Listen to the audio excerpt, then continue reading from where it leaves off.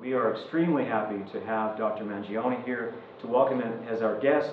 And this is also under the curtain of a new collaboration between Studio Incamminati and Jefferson Medical College. So you are our first and very welcome guest. Thank you. Thanks for having me. I was telling Dan that yesterday morning I woke up at 3 o'clock to make it in time to Stony Brook to give a talk. And I left my remote control there, so I will have to be, unfortunately, operating this a little bit. So if I don't look at you, that's part of the reason. And of course, to come back, I woke up at 3 o'clock this morning, so my brain may be a little bit still in Stony Brook. But it's an important topic, and I think what Dan highlighted by reviewing a little bit my journey is that I'm a clinician who's interested in physical exam. So what is physical exam? Physical exam is when you go to the doctor and they are trying to extract information so that they can formulate a presumptive diagnosis, which they then test using technology.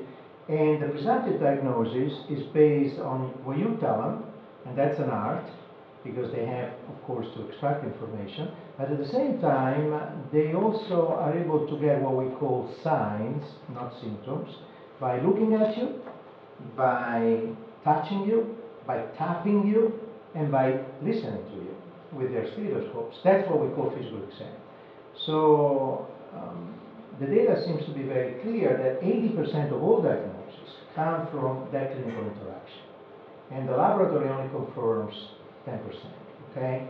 So what is happening now is that technology has become so powerful and also so expensive that is driving the diagnostic process. So if you go to a physician, number one, they're not looking at you. They're looking at a computer screen. They barely examine you, and then they order a bunch of tests. And when you embark on that path, it's an expensive path. And down the path, usually there is a series of tests, and tests without clinical screening beget tests. And at the end of that path, there is a surgeon, a lawyer, and an undertaker. And that's why we really emphasize clinical skills. But to get back to his introduction, as a result of that, and writing about how clinical skills are passing, I got to know that people are still good at it. And lo and behold, they're all humanists. So these are people that paint, that play music, that are voraciously and omnivorously curious, they read about everything. So I came to realize that maybe what is really missing is that aspect of being a doctor, the humanistic aspect. So the capacity to observe, I think, is fundamental in medicine. And it's, of course, fundamental also in art. You probably know that the patron saints of both artists and physicians is St. Luke. So St. Luke was a Greek physician, hence a good physician, because the Greeks made the best physicians in the Roman Empire. But at the same time was a painter. He was reported to have actually painted the first portrait of the Madonna, as you see there. And then, of course, he was an evangelist. His symbol was the winged ox. And actually, the Jefferson symbol is the winged ox. So there is a commonality between art and medicine that has been there for a long time. Typically, we say that medicine is an art that uses science. Now, problem is we become technicians. The well-rounded healer that is an artist of science has been replaced by the technician. This is Bernard Laun, who's 98 and still kicking. This is the man who invented the defibrillator, did not patent it because he wanted people to use it as quickly as possible, so never made a penny out of this, and then went on to win a Nobel Prize for founding physicians against nuclear war.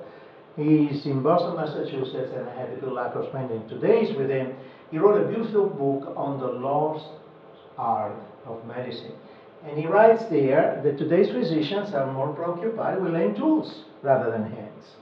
So what do we mean by physical exam? We mean astute observation, palpation, and through it all was astute observation, and then only recently percussion and auscultation.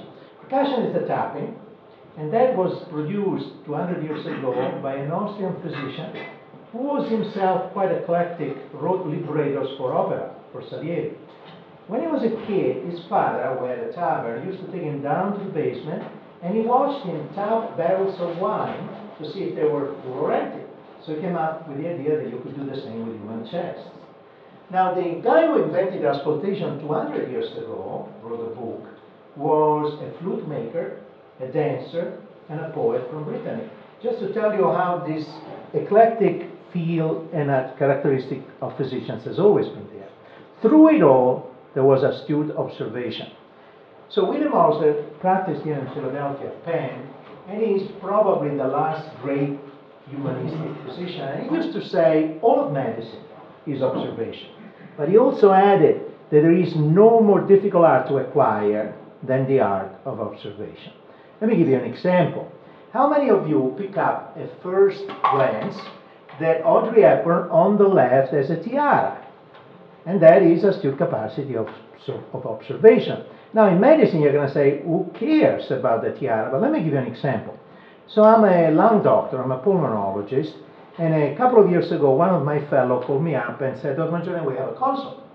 And I didn't see the patient, but I saw the CAT scan, typical. And the patient has a big chest mass, but he also has a neck mass. So that's a cross-section, more or less at this level, and you see that there is this big rounded mass in the neck, on the left side of the neck. So I said, great, did you ask the intern if he saw anything at the bedside? And the fellow said, yes, I did. And the intern said that there's actually nothing visible. So we went to the bedside, and bingo, the intern had missed that. How could that be? Well, Leonardo had an answer.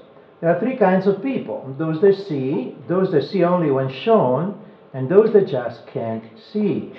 Now, Leonardo had a sense of humor, of course, and Leonardo was a Tuscan, but I disagree with this conclusion. The real issue is that there are two classes of people: those who have been taught how to observe, and those that have not. Leonardo had the good luck of being taught by a fellow whose nickname was Verrocchio. And Verrocchio comes from the Italian vero occhio, good eye. And this guy clearly could see. How many Verrocchio are in medicine today? Now, particularly when, as I told you, we are now forced by administration to enter data in a computer so that administration can bill more effectively, because that's the only reason why electronic medical record has been created. And that means we spend 40% of our time looking at a computer screen and only 12% looking at human beings. This is what is called the McDonaldization of medicine.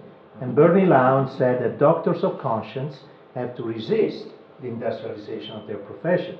But that's a different story. But still, it makes the point that this capacity of being artists of science has been curtailed. Yet, there is no doubt that as human beings, we have a hard time seeing. So who's familiar with Otzi the Irishman? Okay, 1, 2, 3, 4. Well, Otzi is a mummy that is 5,000 years old and was found in the Italian Alps by a group of, as a matter of fact, a couple of German tourists that were hiking at high altitude, and saw this thing sticking out of the snow.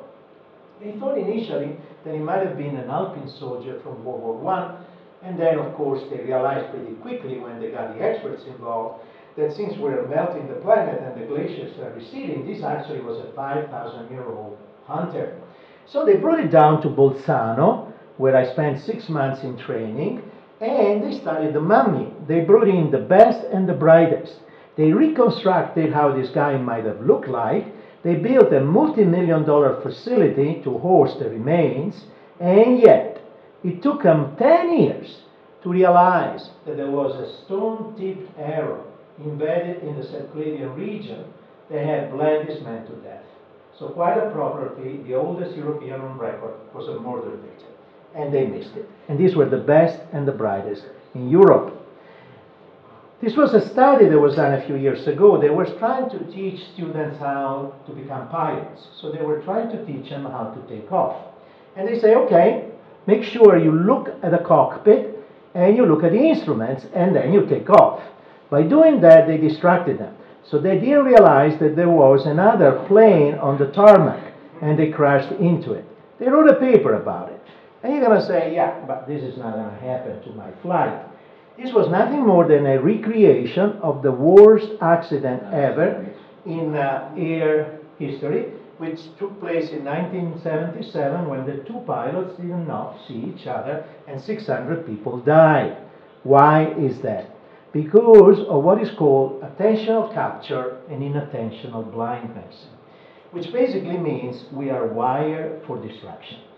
Let me give you an example. I want you to count the number of passes made by people in black in this little video. Only the video in black. Count the passes. 30.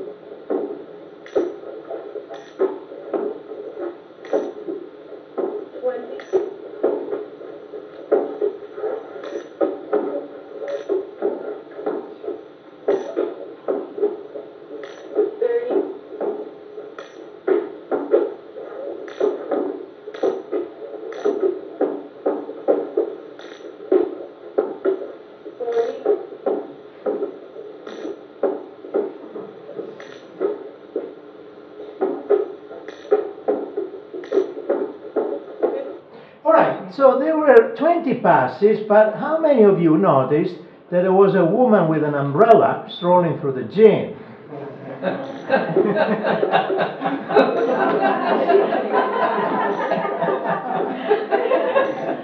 And the result is that when they did this study, only 21% of those that took the test were able to see her. How come? They had been distracted. They repeated years later the study with a guy in a gorilla suit. And lo and behold, less than half saw the gorilla. And that is kind of interesting. That's basically what we talk about in attentional blindness. If they tell you, enter data in a computer while you're talking to the patient, you're not going to see the patient. Okay? Now, there is an auditory counterpart, and here's the interesting thing. If you're blessed with ADD, and I'm saying that because I'm blessed with a little bit of ADD, it's not a disability, folks. It's actually a strength. The term attention deficit is incorrect. You're actually hyper-attentive. You're paying attention to everything. For example, when I'm at dinner with my wife, I can listen to her, I can listen to the couple behind me who's having a fight, and I can listen to the other people on the other side commenting about Trump. I can keep the three conversations going. And my wife thinks I'm being distracted. So who's an ADDer? The ADDer is the survivor of Otzi. When our species was made of hunters, and you wanted to catch a prey without becoming a prey, you had to be hyper-attentive. Conversely, the problem is that over time, the farmers want the land. And the farmers can sit down and wait with patience for a blade of grass to grow. And they're very focused. And since there are more of them than of us, they put us on Ritalin. And that's the problem. So I think you should not take Ritalin, and you should match with a farmer. You generate the ideas, and the farmer carries them through. Now, being distracted is a problem. Not expecting a guy in a gorilla suit to go through the gym, of course, will also trick you. Then there is inattentional amnesia. Stimuli that are not noticed are first seen but immediately forgotten unless you pay attention. And lastly, there is a gap between attention and awareness. All of this means that you got to pay attention. So you have to force yourself to pay attention. And the problem goes back to the beginning of the human brain. Once we are born, we are flooded with information. And the human brain learns very quickly to filter out all the extraneous information and allow only a few trees to reach awareness, and then build the forest based on those trees. But when you become a hunter, when you become a poet, when you become an artist, when you become a physician, you have to let them all through, and then use deductive reasoning to recreate the forest. So attention to detail means not only a few trees, all the trees, and then use deductive reasoning to come up with some sort of diagnosis. Now, in medicine, there is a method, and it used to be taught to physicians, but the curious thing is that, as you probably saw in the paper that Dan circulated, this method also had an artistic implication, and it's called the method of Zadig. William Osler used to teach it to medical students, and there is data in our literature about this. So what is Zadig? Zadig is a novelette written by Voltaire about this Persian sage named Zadig that goes to the wilderness and becomes enlightened. Then emissaries of the king come and they say, have you seen the king's horse? And Zadig says, you mean the mare that delivered a colt that has a shoe made of silver and a limp? And they say, yeah. No, I haven't seen her. So they arrest him. They think he's lying when he's basing everything on astute observation of footprints and deductive reasoning. Okay?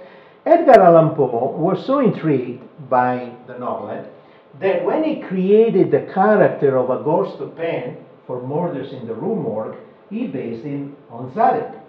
Now, Zadig was practiced in Edinburgh by this lanky, absent-minded, and handsome Scot that was named Joseph Bell. This fellow could look at you and simply based on the way you looked and you were dressed and you moved, tell you which part of town you were from, what was your hobby, your profession.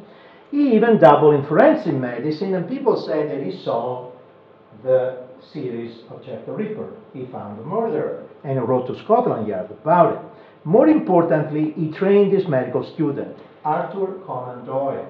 And when Conan Doyle, within 7 years of graduation, decided to get out of medicine and become a full-time writer, he created a fictional character named Sherlock Holmes that was based on Professor Bell, and asked Bell to write the introduction to the first book in the series, A Room in Scarlet.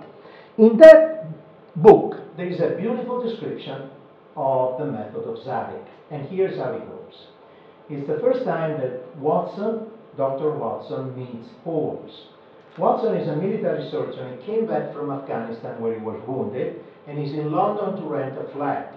And he goes to Holmes' apartment, and Holmes is carrying out a chemical experiment. Looks at him, doesn't say a word, and then immediately says, you're a military surgeon. You came back from Afghanistan where you were wounded. And Watson is flabbergasted. How do you know? Here's the explanation. The first part is observation to detail. I knew you came from Afghanistan. From long habit, the train of thought ran so swiftly through my mind that I got to the conclusion without being conscious of the intermediate steps. Yet they were there. The train of reasoning ran as such. Here is a gentleman of a medical type, but with the air of a military man, clearly an army doctor. And he's got back from the tropics because his face is dark. But that is not the natural tint of his skin, because the wrists are fair. And he has undergone hardship and sickness, as his face states very clearly. And his left arm has been injured because he holds it in a stiff and unnatural manner. So he picks up all the truths, and then he uses deductive reasoning. Where in the tropics could an English army doctor have seen much hardship and got his arm wounded? Clearly in Afghanistan. The whole train of thought did not occupy a second, and I then remarked that you came from Afghanistan and you were astonished. The Brits in those years were stuck in Afghanistan. All right? So that's the method of Zadig. Now, if you use this Sherlockian approach as a physician, number one, it works. Number two, it's fun. Remember the story, if you have seen it on the papers, we are hurting as physicians. We are the professions with the highest suicide rate. Every year, 400 physicians kill themselves. And that's probably an understatement, because if we have to do it, we know how to do it well, without leaving traces. Number two, 60 to 70% of us are burnt out. We quit as soon as we can. I was talking to my retirement guy and says, oh, Mangione, I can't see you. You have no idea how many people I have to see in the next few days because everybody's trying to quit. 60% of med students by the end of medical school are burnt out, 12% have suicidal ideations, and 30% of residents are depressed. That is bad, okay? So, why is that? Well, again, we're hurting because the system is rotten. This is not a problem of a few bad apples. This is a problem of bad apple barrels. In fact, it's a problem of bad apple barrel makers. And that's a different story. Now, so let's try to practice the method of Zadig. Look at the face. Look at the body habitus. Look at the ears, the eyes, the skin, the extremities, the thorax, and the abdomen. And let's play some examples. For example, let's imagine that you're sitting for a cup of coffee and you're looking at this guy. And if you're sitting with a friend who's a lay person, I'm pretty sure the friend would say, God, that person really looks funny. And you are going to say, no, has prominent bicep, big cheekbones, a bulbous nose, a prominent chin, and splayed teeth because this individual had a big tongue. The diagnosis, acromegaly. The individual in the Time magazine is Primo Carnera, a heavyweight boxing champion from the 1930s that eventually succumbed to diabetes caused by this disease. So that is what the Germans call an eye blink diagnosis, an Eugenblick diagnosis. Let's play the game again. Take Mary, Queen of Scots, who was famous for being 6'3" at the beginning of her reign and only 5'2" at the end of it, since her cousin Elizabeth I decapitated her. She had tall and slender fingers, pretty much like conservative columnist Ann Coulter. And here I used to say, who hasn't been decapitated yet, but we hope soon. Students reporting it to the dean, so I can't say that anymore. Then there is Italian violin virtuoso Niccolò Paganini, who used to play chords that nobody else could because his fingers were elongated and slender. Then there was Charles de Gaulle, who was tall and lanky, rumored to have the same condition, and Vincent Schiavelli. Now, you may remember Vincent, the Italian-American character actor that played the angry ghost in the New York subway in the homonymous movie, Ghost. Schiavelli had the same condition, eventually had to get open heart surgery for it, and he was, for a little bit, the honorary chair of a society dedicated to the condition. So what did they have? Well, he was also rumored to have it. What they had was what my very first patient I ever saw as a freshly minted intern in a northern Italian Alpine hospital had. They told me, go and do an HMP, a history and a physical exam. She was admitted last night. She's 31, just delivered a kid, and she has postpartum heart failure, post-delivery heart failure, which sometimes occurs, and she has a leaky mitral valve. So I went in, and number one, she had a leaky aortic valve. They got that wrong, and this was a cardiology division. Number two, she was as tall and lanky as all these folks.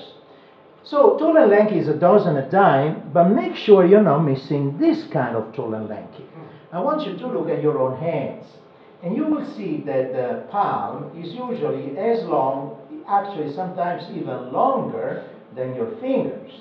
But what she has are fingers that are much longer than the palm. When you see that, we call the condition arachnodactyly, which literally means the fingers of the spiders, the legs of the spiders. Remember Niccolò Paganini, whose fingers were so elongated he could play chords nobody else could. And then what you want to do is to ask them to juxtapose the thumb. And what you don't want to see is the entire phalanx to stick out. And if that's the case, you have a positive Steinberg thumb sign, which is very suggestive of Marfan syndrome. So I went out of the room and I told the chief of the division, I don't think she has postpartum cardiomyopathy. I think she actually has aortic regurgitation, and I think she has Marfan syndrome, and she's dissecting her aorta without any pain. So they got very serious. They went back in, and they did the only study they could do in this small Alpine hospital, which was an echocardiogram. They confirmed that she had a double chamber aorta, which means she was dissecting. They put her on an helicopter. They sent her to the University of Verona, and she got saved, and I got offered a job. Now, the other thing I saw, which nowadays can't be seen for the simple reason, the house staff doesn't carry ophthalmoscopes anymore. She had this subluxated lens, which is very typical of Marfan syndrome. And I could see it because in my pocket I had an ophthalmoscope. Now, look at this kid. He's tall and lanky. Tall and lanky is a dozen a dime, but you got to be proportionate. So, question for the group. And I can tell you when I asked this to the med students, they have no idea. Where is the center of the body? Well, the first thing you probably learn when you have to reproduce a plausible figure is human proportions. And Vitruvian Man is nothing more than a blueprint of human proportions. So where is the center? Is the symphysis or the belly button? So let's vote. Who votes for the symphysis? Raise your hands. Who votes for the belly button? Raise your hands. And you're absolutely right. It is the symphysis. But this kid is all legs. 1 out of 10,000 of us have been roaming the planet looking like that. But it took 1896 years after Jesus Christ for Dr. Marfan to say Marfan syndrome. Now, this guy was an interesting man. He loved the arts, and he loved to go to Venice. And it is at the Galleria dell'Accademia in Venice that they keep Vitruvian Man, which, by the way, is a self-portrait of Leonardo da Vinci at 39. Leonardo was a handsome man. And lo and behold, the center of the body is the symphysis. And I wonder whether Marfan got the idea there. Now, this might help. For example, it did not help this poor fellow. So this guy showed up not once, but 3 times in St. Vincent's Hospital emergency room in Manhattan, complaining of chest pain. But he's tall and lanky, he's an artist, he looks like a freak, they don't have time. They say, listen, buddy, you're clearly nervous. And he tells them, I'm a playwright, and my musical is opening tomorrow, and mom and dad are flying in. And with the last few bucks I had in my bank account, I rented a tax, but this pain is killing me.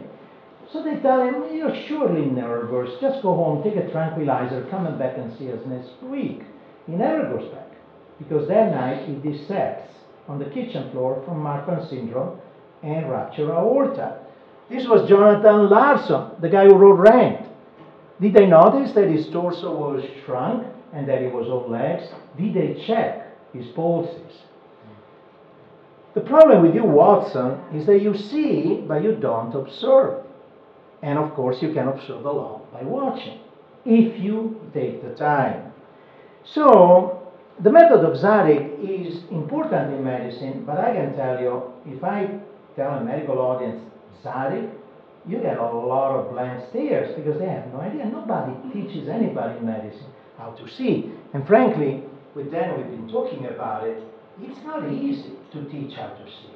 I've been talking to a lot of folks who are good at it, and when I ask them, how do you do it?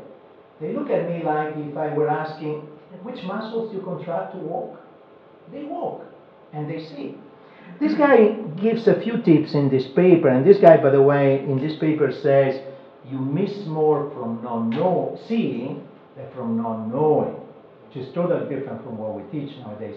This guy was chair at Jefferson of Medicine for 21 years, and he was the brother of the guy who wrote in Flanders Fields, you know, the poem on the puppy. So he writes in this paper, how careful a description can you give of the personal appearance, clothing of the last patient you saw? If he had been a thief, could you describe him to the police? The people we meet on the street, those in the streetcars, all with whom we come in contact, may serve as subjects, and nothing that trains the power of observation can be unimportant. In fact, it's fun. So strive to be one of those upon whom nothing is lost. My advice is definitely to do that, okay? There's a guy who worked with Albert Schweitzer in Lambaréné in Africa as a physician, and he was an artist and used to say, if I haven't drawn something, I haven't really seen it, okay? And we actually had a series of classes for our students to teach them how to draw, and found that made them better observers. Now, I always tell the students, since they are medical students, so very critical of themselves, not to draw, but to sketch. Because sketch is supposed to be not a complete finite process, and so the inner critic, instead of saying, God, you really suck, you should be studying for your boards, hopefully will shut up. The problem is that sometimes the inner critic is very vocal, so I tell them, do it early in the morning. The inner critic is an old curmudgeon, sleeps late, and then of course always have a glass of scotch. What is very important is you don't do that, because that gives you the illusion that you own the image, when in reality you have no idea what is there. And a good example of that is John Ruskin. You may remember Ruskin was an art critic, and he was also a watercolor painter, but he loved images. So when daguerreotypes became available, he bought a camera. And since he loved the city of Venice, he went there 11 times. Last year I saw in Venice an exhibit on the famous stones of Venice by Ruskin. He started taking pictures of Venice, daguerreotypes. And lo and behold, he noticed that they were killing his powers of observation. So he threw away the camera, and he went back to do watercolors. These are the stones of Venice. And then he started teaching people how to draw. Became a zealot of that, wrote a book about it. And he was teaching plumbers how to draw. Even to the point that a friend says, why are you teaching plumbers how to draw? You want them to become Rembrandt?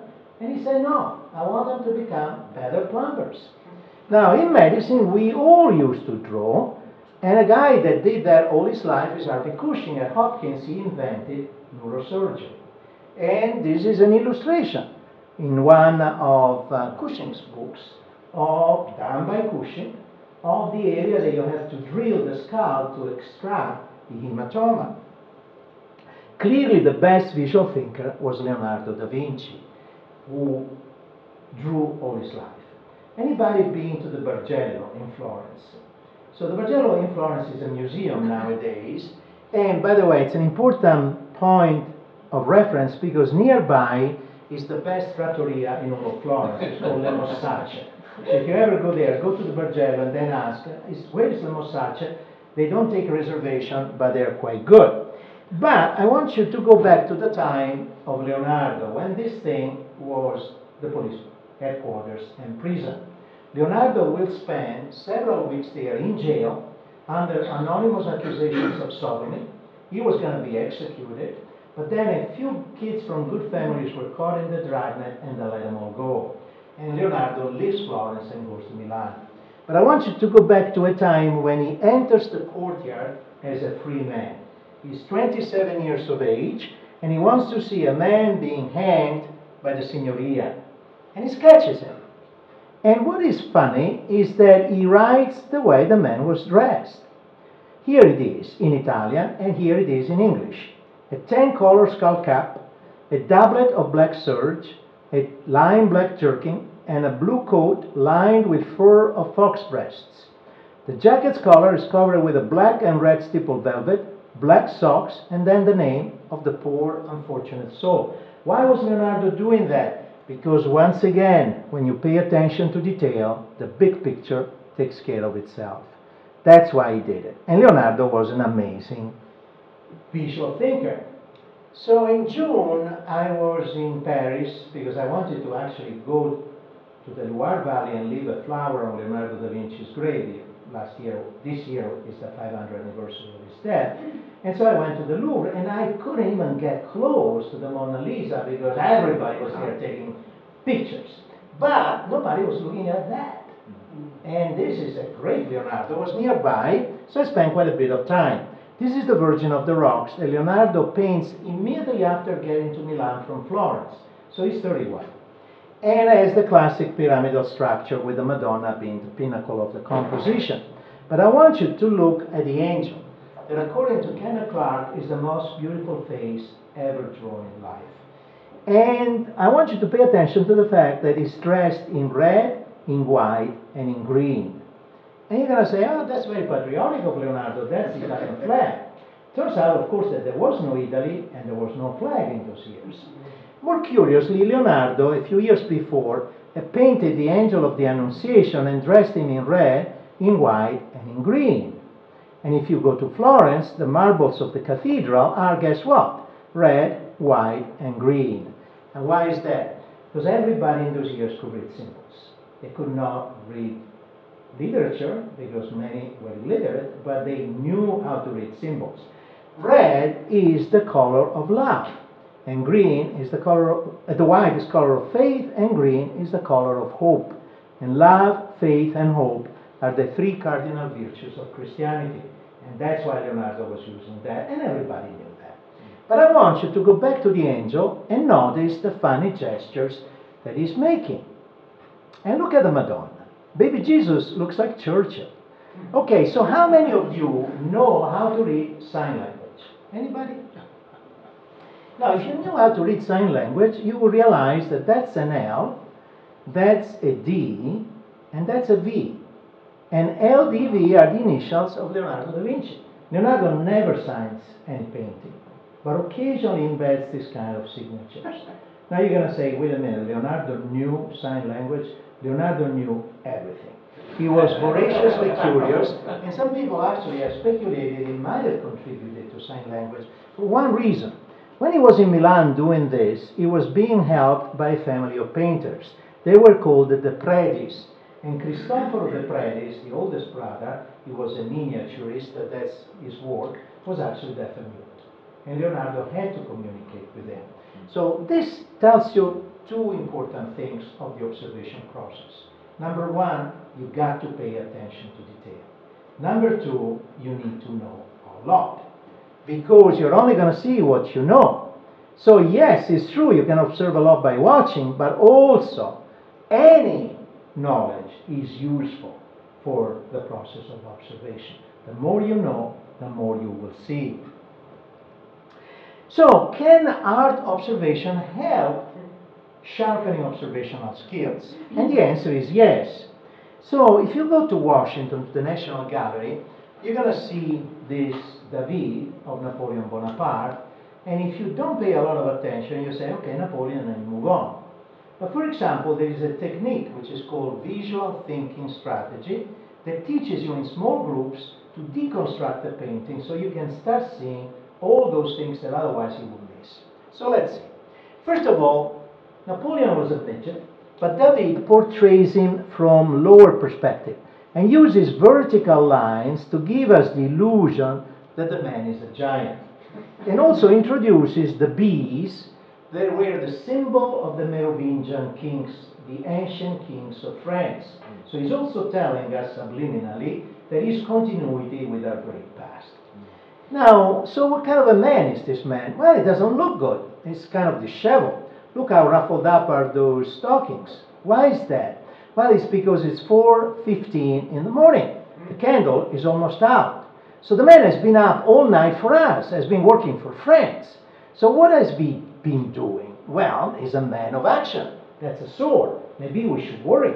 No, you shouldn't really worry, because he's actually using these maps to learn about a foreign country he wants to invade.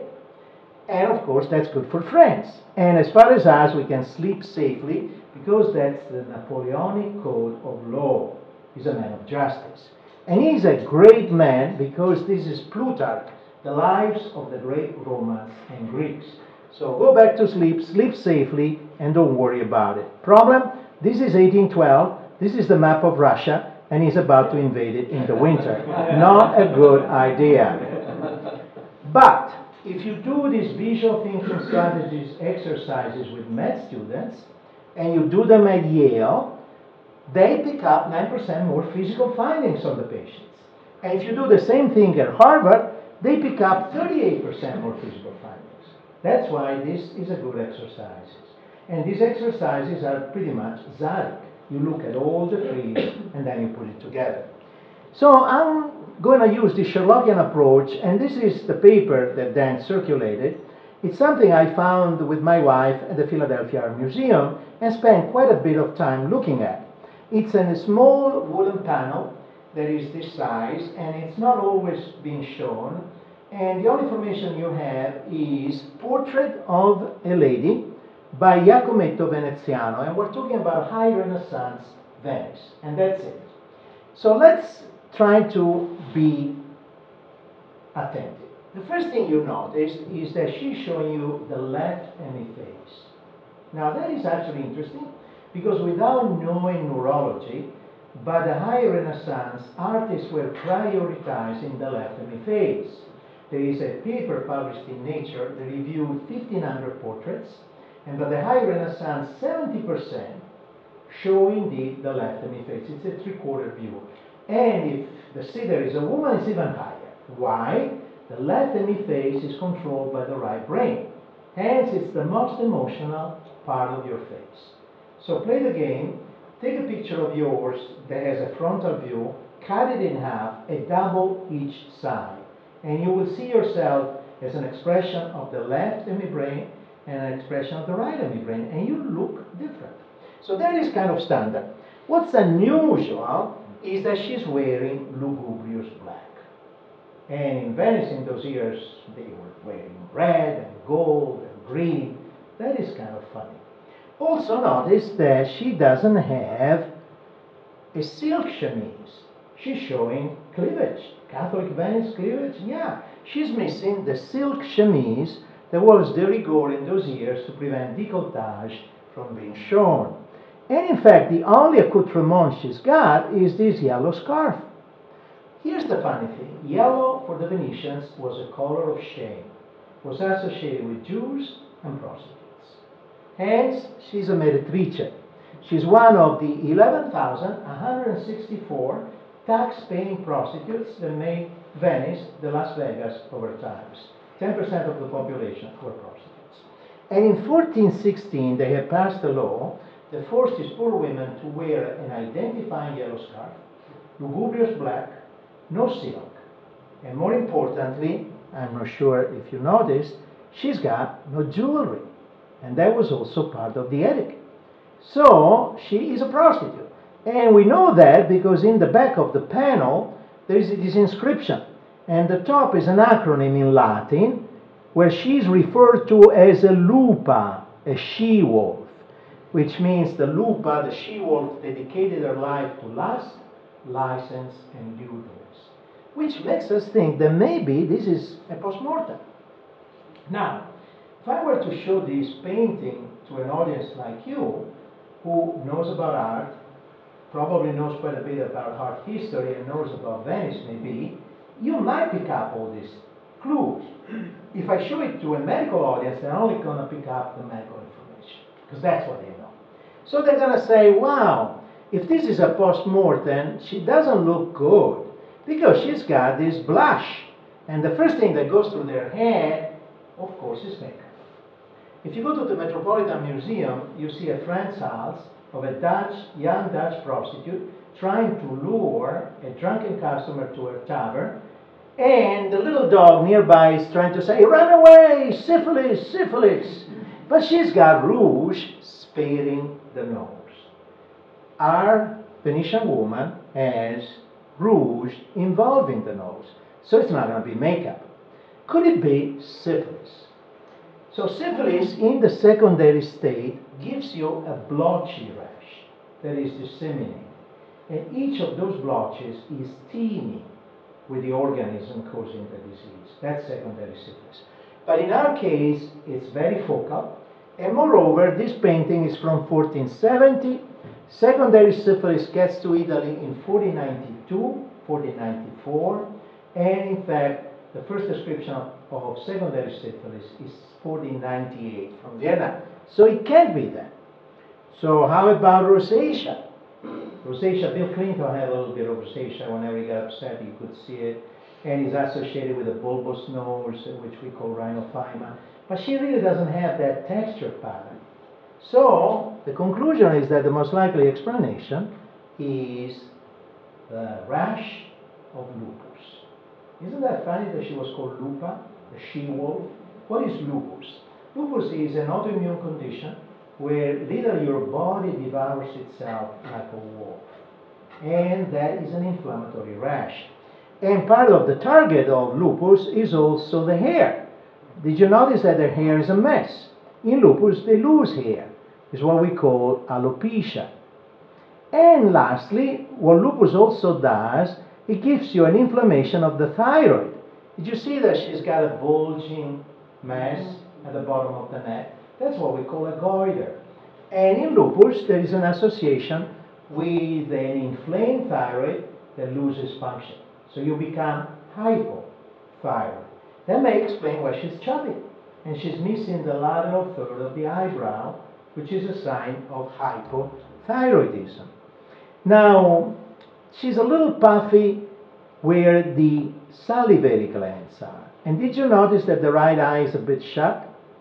That may indicate that the lacrimal gland is also inflamed.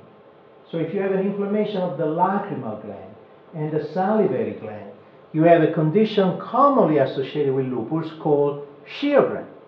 And lastly, the red nose and the red ears suggest inflammation of the cartilage. And that is a condition we call polychondritis. And all of this could be associated with lupus. In summary, if this were indeed the first description of lupus by an artist who predated the first description by a physician by 400 years, because the first physician that described it is a Frenchman called Cazenave. But these artists got there first. And this would not be the first case where artists see the condition first, although they don't understand the clinical implications, but they see it. Why? They're better observers. And all of this through a Sherlockian approach. So let's review the steps that went into this. The first one clearly is that you can observe a lot by watching. But the other one is the eye doesn't see what the mind doesn't know. So I spent quite a bit of time with my wife looking at this thing, and then this guy on the left, who's the chair of medicine at the Cleveland Clinic, is in town, and he calls me up, and he says, I'm at the Bellevue. Come over, bring a bottle of wine. So I go over, bring a bottle of wine, we drink it. He's a rheumatologist, so he knows a lot about those conditions. I know all about Venice. I have a house in Venice. So together we share our knowledge. Then we run what we came up with by my beautiful wife, who knows a lot about how people see, and the result, we get a paper published. And all of this because, yes, you can observe a lot by watching, but also the eye doesn't see what the mind doesn't know.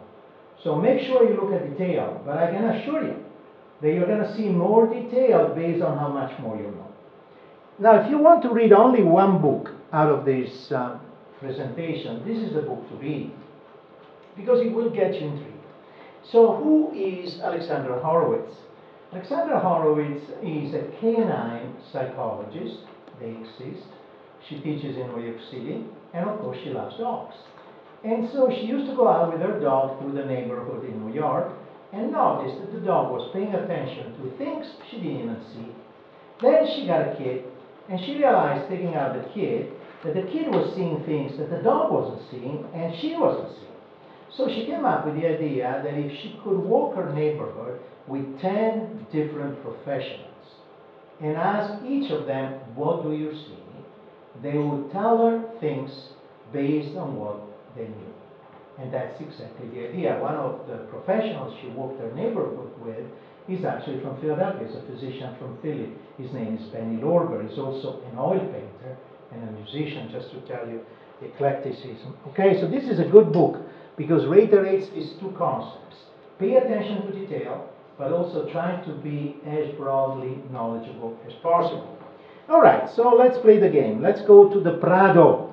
When you go to the Prado, outside you find the statue of Velázquez.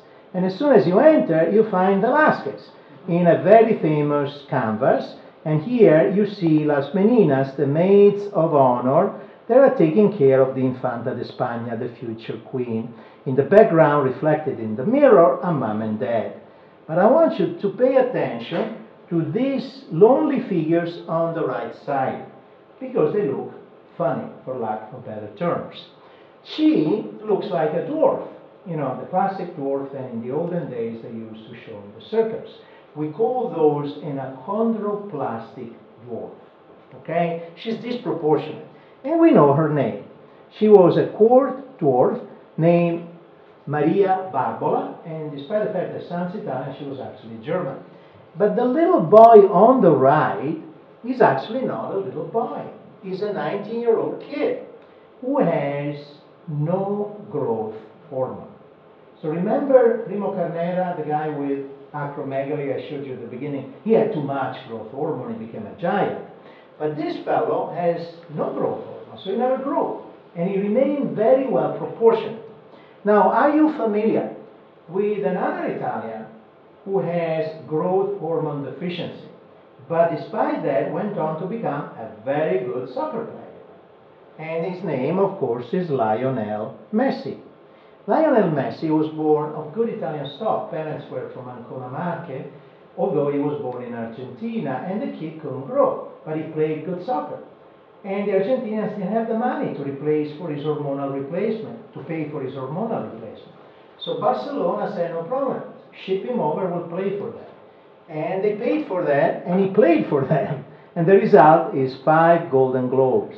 He was still called the atomic flea, but he had growth hormone deficiency. So let's stick around with this idea of boy wonders. This is Wolfgang Amadeus Mozart, one of the first portraits of Mozart. This is the very last one. And it's incomplete, and it was done by his brother-in-law. Mozart is about to die, and lots of mystery surrounds the death of Mozart, to the point, of course, that we even talk about a conspiracy and a plot by Salieri, which was the theme of the play and the movie, of course. So let's take a look at Mozart, because this is probably the way he really looked. And what you see is that he's kind of pudgy, and moreover he has swollen eyes. Now that is interesting, because you get swollen eyes if you have renal failure. And particularly a renal failure where you spill a lot of proteins. The lack of proteins make you swell up. So people said, that is interesting, because Mozart, and we know that for a fact, had a lot of tonsillitis, sore throats, when he was a kid. And his father was taking him around Europe. Sore throats means strep throat. And streptococcus often causes glomerulonephritis, an inflammation of the kidneys, which can spill a lot of protein. So maybe that's what he had. And could that explain his death? And the answer is probably yes. If you don't add proteins, not only you swell up, but you also spill immunoglobulins. These are the antibodies that protect you against tough bugs, like pneumococcus, the agent of pneumonia. And so the story is that this was winter. Mozart dies around Christmas time, 1791. He has chills, he has fever, and quickly goes into delirium, coma, and death. And that's typically what you see in pneumococcal sepsis. Sepsis from the agent pneumococcus that did not get, of course, intercepted by antibodies because the patient didn't have them. Now, if you have nephrotic syndrome, not only you look like that, but you may also have this kind of fatty tumors. These are what we call xanthelasmas. They are really fatty deposits. And so let me take you back to the Louvre. And don't spend time with the Mona Lisa, because you're not even going to get close. Let's just simply look at a high-resolution rendition of the Mona Lisa. I don't know if you've noticed, but the Mona Lisa actually has a xanthelasma in the inner canthus of the left eye that was put there by Leonardo because they did infrared studies in the 1970s, and this was originally put by Leonardo. And also Leonardo gave the Mona Lisa a bulging mass on the wrist of the right hand, which is what we call a xanthoma, another fatty tumor. And you see both of these fatty tumors in people that have lots of lipids, lots of fat. They have hyperlipidemia. So people saw that, and immediately a wise guy said, aha, the Mona Lisa had hyperlipidemia. And they published the paper. Pretty quickly, this other guy said, well, she had hyperlipidemia because she had primary biliary cirrhosis, which is a condition where indeed women end up with lots of lipids as a result of poor biliary function. But the one that is most outrageous is the one that was recently published. This particular guy, who was a cardiologist at the Mayo Clinic, said, well, the Mona Lisa here is a mess. She's missing the lateral third of the eyebrow, she's kind of pudgy, and I think the lower part of her neck is swollen. All those are features of hypothyroidism. So they wrote it up, and they got a lot of press. All right, folks, what is the most important word in the universe? Bullshit. So the most important word is bullshit. You got to always challenge what they tell you, because many times they are trying to sell you bull. So what is the reason for that? Well, the reason is much different. Leonardo painted the Mona Lisa as the symbol of the soul. Leonardo was convinced that the soul was androgynous. And the Mona Lisa is a good exemplification. It's a woman with an androgynous feature and a perplexing smile. Lots of ambiguity. And during the time when he was still working on the Mona Lisa, Leonardo was dissecting fetuses, trying to understand when the soul implants itself. Again, he was trying to understand the duality of the soul. So that's the reason. By the way, when Leonardo crosses the Alps, because of course the church did not like he was dissecting fetuses and pregnant women, dead of course, and so they told him, can't do that. And Leonardo realized it was time to get out of town, and to make it easier, he decided to get out of the country. So he accepted an invitation by the young king of France, who was in love with Leonardo da Vinci's mind, put everything he had on the back of his mules, and at the age of 64, which was very old in those years, he crossed the Alps. And when he got to his deathbed, he died with these two paintings at the bedside. The androgynous painting of a beautiful woman with a perplexing smile, and the androgynous painting of a beautiful man with a perplexing smile, which again, to Leonardo, represented the duality of the soul. Leonardo, by the way, did a preparatory sketch of the St. John that was a true hermaphrodite. And this was actually written up by Carlo Pedretti. It has a penis and has breast, just to tell you that indeed the St. John is an androgynous symbolic figure. All right, this is at the National Gallery in Washington, talking about xanthomas, the fatty tumors on extensive surfaces. This is another French Hals, and yes, that is a xanthoma. That is exactly what they look like. So let's stick with fingers, because this makes a good point, which goes back to the point of bullshit. So these were made by a physician named Frank Netter, who was also an amazing artist. And he could capture in a single picture pages and pages of text. Leonardo boasts about the priority of the visual, the image, over the text. And this is a good example. So when I was in medical school, of course I had no money, but the books by Netter were so good and they could make my studying so easy that I bought them. So here he's trying to describe on the left a man with emphysema, and on the right a man with chronic bronchitis. What is interesting, they look different of course, but when you look at their fingers, the man with chronic bronchitis on the right has fingertips that are clubbed, like the clubs of a drumstick, like, you know, a drumstick. The man on the left, the emphysematous, has normal fingers.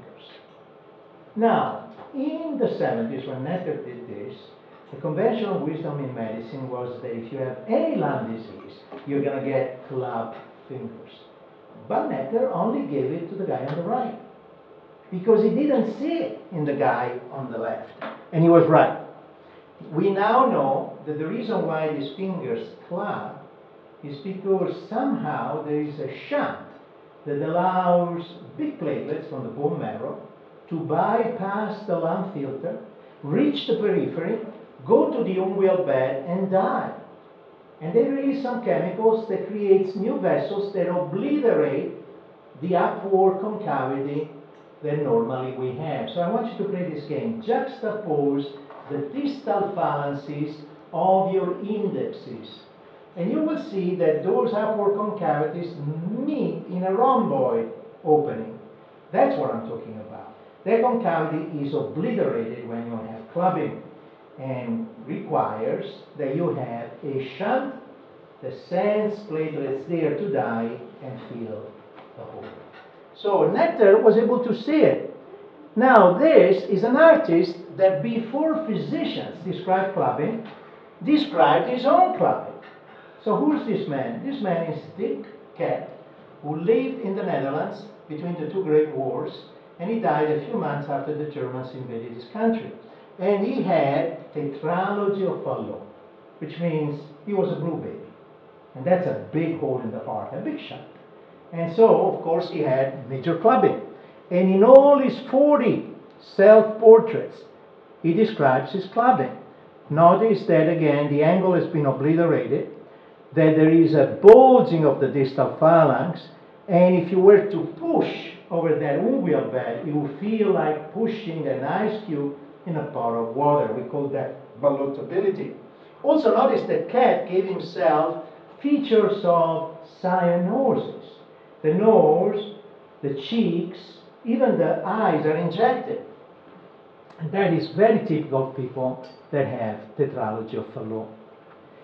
All right, so all of this to tell you that that's how we got anatomy. We got anatomy from, see that fellow in the center that is dissecting the cadaver of a woman? He was a young Flemish physician who went to Padua and realized that everything that was written in the books by the great Galen, he had put it in the books 1500 years before, was incorrect. But people were still believing him to the point that they were convincing themselves that they were seeing things that did not exist. So again, what is important in observation is that you keep a clean slate, that you're open to things that conventional wisdom tell you are there, but in reality are not. Remember, it's the true tale of the emperor having no clothes. So you need to definitely have a bullshit detector, okay? All right. And you got to become a visual thinker. You already are because you're an artist. So let's talk about that. He was a visual thinker. And he was asked towards the end of his life, how do you think? And he wrote, words or language, as written or spoken, don't play any role in my mechanisms of thought. My thoughts are visual. Conventional words have to be laboriously sought after only in a secondary stage. And if you're a visual thinker, the worst thing that can happen to you is rote memorization. You hate it. And Einstein hated it. He wrote, one had to cram all this stuff into one's mind for the exam, whether one liked it or not. This coercion had such an effect on me that after I passed the final test, I found the consideration of any scientific problem distasteful to me for an entire year. So they almost managed to turn him off. And in the end, he solved the riddle of relativity by imagining himself as a light being. This was what he called a Gedanken experiment, a visual experiment. Okay? And he concluded that imagination is more important than knowledge. This is Leonardo. First drawing of Leonardo, Vinci. Every brain fart of Leonardo is a sketch. Words are very limited. And there is plenty of data that if you think in pictures, you're more creative. Kenneth Clark writes, it's often said that Leonardo drew so well because he knew about things. Much more likely that he knew about things because he drew so well. And that is absolutely true. Leonardo boasted. Here he says, and you got to flip it. Remember, Leonardo wrote in mirror image. Actually, he might have been dyslexic. We wrote a paper just this past month on that. He writes, how can you describe this art in words without filling a book? The longer you write, the more you will confuse the listener. And you will only end up knowing a few things, never the whole. So it's bad-mouthing verbal communication. And here he goes for the jugular. Writer, what kind of words will you fetch to awkwardly describe what drawing can instead beautifully represent? Don't bother with words unless you're speaking to the blind. Don't mess with things that belong to the eyes. Don't try to smuggle them as something belonging instead to the ears. You will always be overruled by the painter. I like to verb words. What? Yeah, I take nouns and adjectives and use them as verbs. Remember when access was a thing? Now it's something you do. It got verbed. Verbing weirds language. Maybe we can eventually make language a complete impediment to understanding, which is, of course, the Babel Tower, nowadays called the European Union. Now, these guys have 28 countries, 24 languages, one actually is trying to pull out, and of course makes communication difficult. But Leonardo had a point. Let me give you an example. This is the first description of a new medical condition by a left brain physician in words. And I want you to see if you can visualize what he's saying. First among the peculiarities by which these patients may be identified is the toothed ensemble of their physiognomy. A pale, earthy complexion, a thick, pitted skin, a sunk and flattened nose, and scars of all features by the angles of the mouth often give countenance so much of peculiarity that the condition may be recognized at first sight. The opinion is usually further borne out by observing that the subject is of short stature, has a large protruding forehead, and a heavy aspect. Now, can you see what he's talking about? I can't, but this is Hutchinson in England describing congenital syphilis for the first time at a meeting of the British Medical Association. Now, within 10 years, Ibsen uses that to make a play, Ghosts. But it turns out that the very first description of congenital syphilis is in New York City. It's at the Met. And was put there by Rembrandt 200 years before. So if you go to the Met, ask for the lemon wink. And you're going to see this portrait that Rembrandt made towards the end of his life. And it's the portrait of Gerard de la Resse, who was at that time 24. Gerard was a genius, but according to the Dutch, had a nauseating appearance. Let's review. He's got that prominent bosse of Parot described by Hutchinson. He's got big cheekbones and a saddle nose, also described by Hutchinson. He's got a protruding jaw, and he's got wrinkles, ruggedness. And ultimately he went blind, which is typical of the Hutchinson triad. So see again the power of images. Drawing is the root of everything. But let's finish up with sculpting. And I'm going to give you my favorite Roman emperor. So you're evaluating a 62-year-old Roman emperor who's truly a Renaissance man. He's actually a medical school dropout, but he loves everything that comes out of Greece. To the point that in Rome they call him the Greekling, which is not a compliment. And then, since he has a Spanish accent, they giggle. And then he has 3 senators executed, and the giggling stops. And all of this because the guy is driven, impatient, irascible. But at the present time, he's too short of breath to argue with you. So you notice that his belly is swollen, the neck veins are distended, and his feet are also swollen. He tells you he's had a lot of nosebleeds. So if Scipione di Verocci in Pavia, Italy, had already invented the blood pressure cuff, which he will do in 1899, you would realize that the guy is hypertensive. But of course you don't have a blood pressure cuff. What you have are your eyes. And you notice that the guy has funny looking ears. So I want you to look at that earlobe crease in Emperor Hadrian. What is Frankenstein? In 1973, Senator Steve Frank writes a letter to the New England Journal of Medicine saying, I have a bunch of patients in practice. They all have this diagonal ear crease and they all have coronary artery disease. Anybody reported it? The New England said, no, welcome to Frankenstein. Turns out the heavy bust of Emperor Hadrian has them, 130 of them, whether in Rome, whether in Naples, whether in Madrid, whether in Athens, whether in Florence, and even the Golden Arius has a funny looking earlobe. So let's talk about the earlobe crease. There is a congenital form, and that's not what I'm talking about. Then there is an acquired form. And an earlobe crease is nothing more than an infarct of the earlobe. The earlobe has terminal circulation. So if you clog it, you infarct it. And that's the same for the coronaries and the carotids. So if you clog this, you're very likely to probably stroke this and infarct this. And that's why it's an important finding. Did you notice that this person also has preauricular creases? That makes it even more likely. There is a paper written by the Brazilians. So let me give you some data. Lots of studies have been written on this. In one, they analyzed 1,000 patients admitted to the hospital. 75% of those with a crease had coronary artery disease compared to 16% of those without it. And 60 papers have confirmed it. So what happened to Hadrian? All right, so here we go. The most important thing is it depends on the age. If you're an old person, this is a wrinkle in time. If you take a picture of Ratzinger, the Pope that retired, he's got humongous earlobe creases, but the fellow is in his 90s. Means nothing.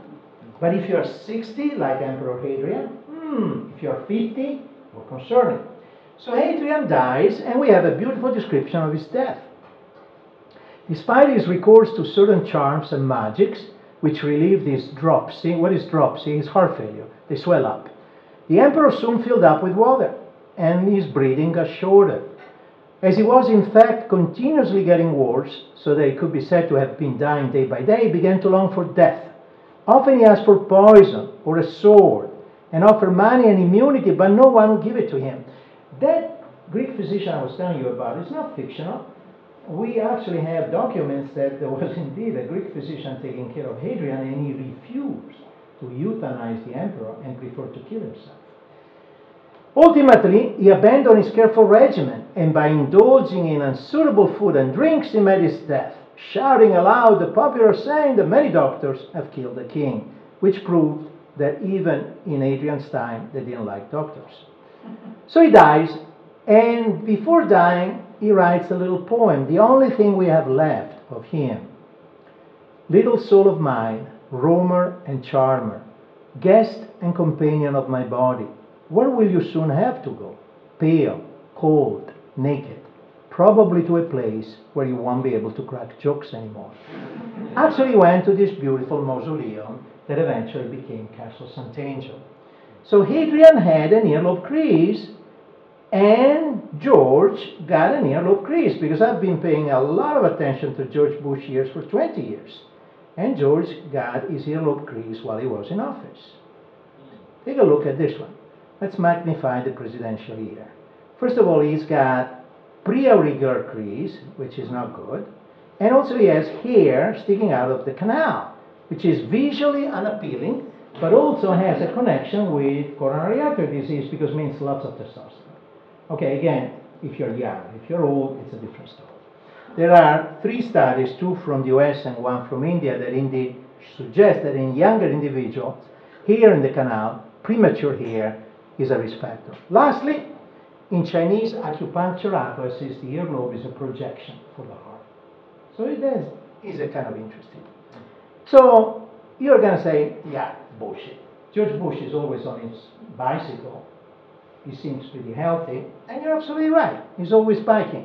And in 2007, he had an exam by physicians at the White House who said, very low risk for coronary artery disease. And bingo, it just got stented, which means that the earlobe knew it all along. This is me 10 years ago, when the students gave me a portrait as their best teacher, and my left ear is intact. Then she ran for office, and I got an earlobe crease. So, if like me and George, if on an ear there is a crease, do not assume the life will cease. If hair is knotted in the ear, do not assume that death is near. So if when walking down the street, an ear with hair and crease you meet, don't give the gent a dreadful fright. Don't hint infarctions is in sight. It's just a risk factor. All right? Finally, the last one. The reason why I brought up Emperor Hadrian is the guy designed the Pantheon. And I'm from Rome, so whenever I go back home, I got to see the Pantheon. So let's enter the Pantheon. There is the grave of a handsome young Italian artist. His name is Raphael. And here is him. Raphael was born on a Good Friday, and he will die on a Good Friday. And he knew that. He was Italian, he was superstitious, he got sick, he had a big fever, and he knew he was going to die. Vasari writes that the fever was caused by passionate love-making to his mistress. There's always a woman to blame. It was actually malaria. So he makes his will and he dies. And then when he dies, leaves everything to his mistress, they enter his studio and they find her painting. The last painting of Raphael, and he's showing a naked frontal image of La Fornarina, Margherita Luti, who was his mistress, was actually his common law wife. And curiously enough, she's pointing to a very funny-looking breast. So let's review. The breast is actually a deformity with a mass, a bulging, skin discoloration, a little bit of a retraction, and a bulging in the armpit, which is usually suggestive of lymph nodes involved by cancer, maybe even some swelling of the arm. So this has been written up in the medical literature, suggesting that maybe this is the first description of breast cancer. The first physician who described breast cancer in 1800. So what happened to Margherita Luti? Well, first of all, frontal nudity was unusual for her.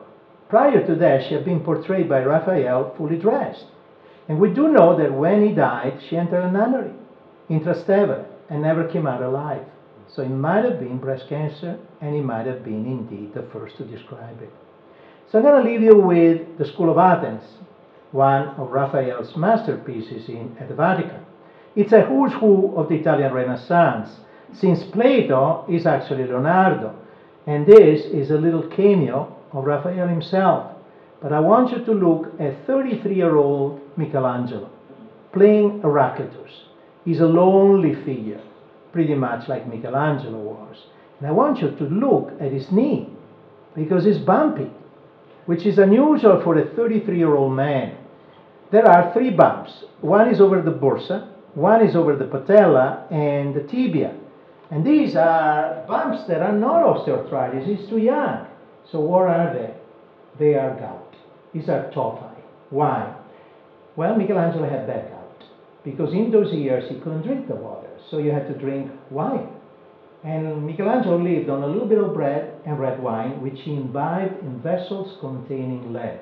Everybody had Saturnine gout caused by lead.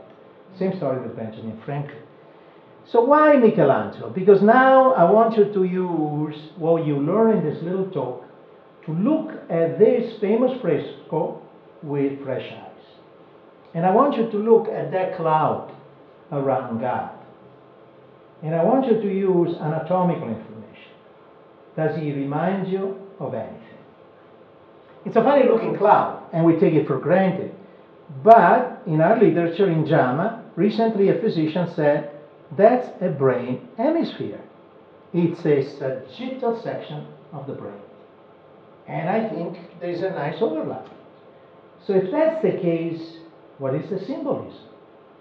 Well, Michelangelo didn't like the Catholic Church. This was the time when the popes were having orgies to celebrate their election.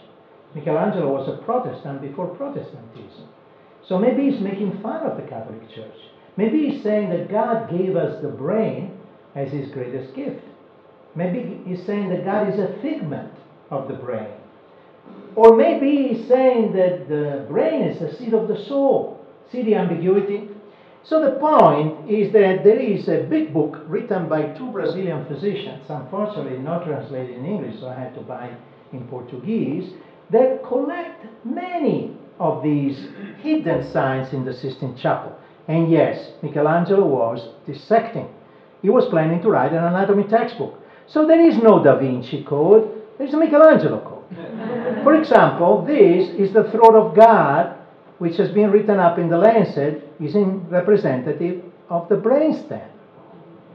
This I like, is the right heart. And this I like a lot because I'm a pulmonologist. And this looks like the lungs. And this has to be the trachea. So in summary, folks, there are lots of diseases out there waiting for our name. We just have to see them. So let's review. What do we need? We need to know regular proportions, what is normal, so we can pick up outliers. We need to know the details, so we need to pay attention to details. We need to know as much as we can, so we can see more details. And finally, we need to force ourselves to be attentive. In medicine, this is the man that gave medicine science at the turn of the century. And I always tell the students that we need to revisit the job description. Osler, who was the pinnacle of the humanistic physician, I'm convinced needs to come before Flexner, which means we need to bring in kids who are humanists and then turn them into scientists. If we bring in the scientists, we're not going to turn them into humanists. That's been tried for 70 years and it doesn't work. So what I'm trying to do with our humanities project, what Dan is trying to do helping us out, is nothing more than rearguard action. If they already have it, that's great, we can cultivate it. The ones who don't have it are not going to get it. In fact, many of them look at me like, why are you telling me this? I'm spending $55,000 a year to hear this. And that's the sad reality. Hopefully those kids will go into radiology. Now, humanities are the hormones, said Osler just before dying. 100 years ago, the last speech. Humanities and science are twin berries on one stem. Grievous damage has been done to both, regarding them in any other light than complemental. So you need to strive to be a symphony of hemispheres. You need them both. I'm going to leave you with Rembrandt. Last week was the 350th anniversary of his death. And this man was a genius. Rembrandt gave us the very first description of rosacea and rhinophyma on himself. He gave us the first description of congenital syphilis on Girard de Relais. And if Raphael didn't get there first, maybe Hendrik Stoffels, his mistress, also died of breast cancer. See the mess there? And I wrote a paper on this haunting self-portrait from 1659. The paper is on how this represents Rembrandt depression, because it's the major one where Rembrandt shows the wrong side of the face, which happens when visual center shifts as a result of depression. So I'm going to leave you with a morphing of Rembrandt's 70 self-portraits. Rembrandt had an interesting life. He was a provincial from Leiden who moves to Amsterdam in his 20s and makes a lot of money.